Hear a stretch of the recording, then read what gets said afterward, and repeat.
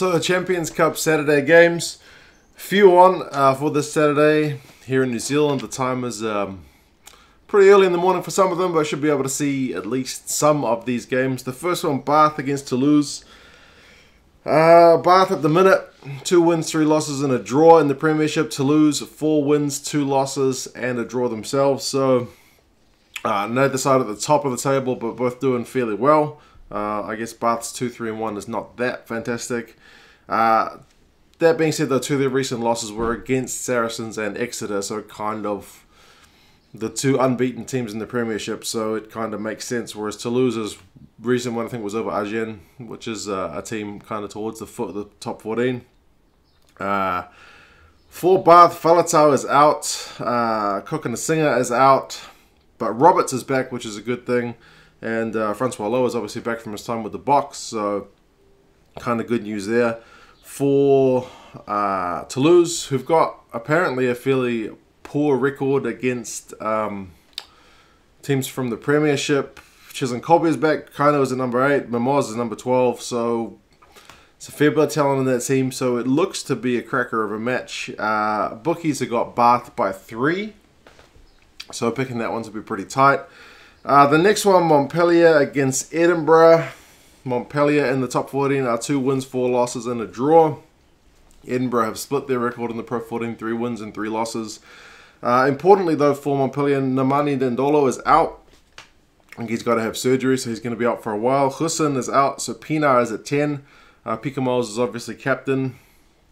Edinburgh, first time they've been in the Champions Cup for a wee while, from what I understand, and it's both Scottish teams in the Pro 14 for Pro 14 in the Champions Cup for a while, so that's kind of good news for them.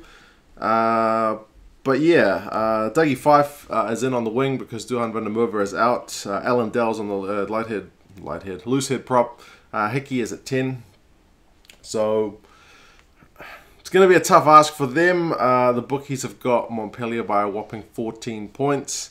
The next game, Exeter, who are absolutely on fire in the Premiership, but don't have the best record in Europe, I guess that's fair to say. Against Munster, who also have split their results, 3 wins, 3 losses. Exeter undefeated, 6 wins in a row. Yeah, it's got a pretty good clash kind of written over it for this one. Whitten and Slade are in the midfield for Exeter. Are they going to go on a run in Europe this season? It kind of remains to be seen. You know, converting that Premiership form into European form is not always that simple. For Munster, the coach, from what I've read, Van Graan, has been under a bit of pressure.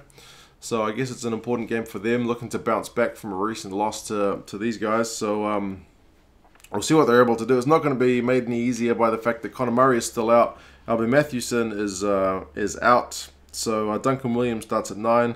I'm keen to see how Joey Carberry goes because since his move to Munster, it's been interesting just to watch his development now that he's the #1 guy. Exeter by 9 is what the bookies have got for this one. The next game, the Scarlets are playing Racing 92. Scarlets, decent run so far, 4 wins and 2 losses in the Pro 14. Racing, 4 wins and 3 losses in the top 14, so pretty kind of similar records so far. Importantly, though, for Scarlets, they've got no Reece Patchell, so Angus O'Brien gets that job. Jonathan Davis is back, but there's no Fonatia or Uzak Kasim because both these guys are serving suspensions.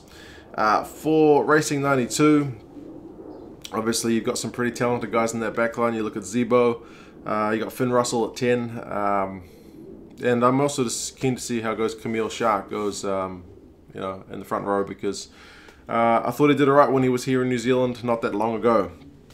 The bookies have got Scarlets by 3, so again, that's one that's picked to be pretty tight. Last one, Ulster against Leicester.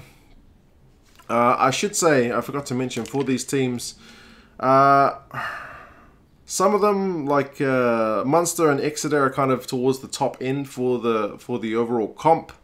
Edinburgh, kind of towards the wrong end of odds for their chances of the overall competition. Montpellier is one of the favourites. Bath kind of towards the back end. Toulouse, middle-ish. But Ulster and Leicester are kind of both towards the back end. So Both these sides will probably be targeting this game as really almost like a must-win. Ulster, 3 wins, 2 losses, and a draw in the Pro 14. Obviously coming off one really big defeat against Munster recently. Leicester, having fired their coach early on, that kind of made news waves even here in New Zealand. 3 wins, 3 losses. Ulster are boosted by having guys like Marcel Coetzee back. Lowry starts at 15. Tamua and Polonau are back for Leicester, so that's kind of good news for them. But Johnny May is out, so that's not ideal. Ulster by 2 is what the bookies are saying. So yeah, finally get after the first game, just the one game on the Friday, we kind of get into the meat of things for the Saturday. As always, first time for me to be covering the Champions Cup, the Heineken Cup. So yeah, I'll definitely need some tips and some pointers as to who I should be looking out for this weekend. I had some useful comments on the Friday video, so I appreciate that. But we'll see how these games go. How do you think the results are going to go? Let me know your thoughts. And yeah, I'll talk to you again soon. See you later.